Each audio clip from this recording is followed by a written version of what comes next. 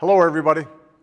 More than 50 years ago, at the request of President Eisenhower, your organizations joined together on behalf of the American Jewish community. For the half-century since, American presidents, including me, have benefited from your advice and counsel. Tonight, I want to thank Robert Sugarman, Malcolm Hoenlein, and everyone who's helped to guide the Conference of Presidents over the decades.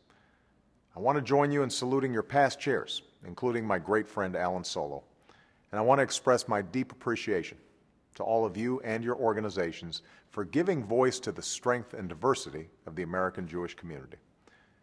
I've seen it myself. I'm grateful for our work together throughout my presidency. Together, we've upheld the principle that each of us has an obligation to repair the world. We've stood up against anti-Semitism around the globe and against efforts to single out Israel at the United Nations. And we've made it clear that the commitment of the United States to the security of the State of Israel is unshakable. I was proud to welcome a number of you to the White House before my trip to Israel last year. And during my visit to Israel, the historic homeland of the Jewish people, I declared that the alliance between our two great nations is eternal, lanetzach, and will continue to stand with our Israeli friends as they walk the difficult road to peace with Palestinians. So to all of you there tonight, thank you for your leadership and your partnership.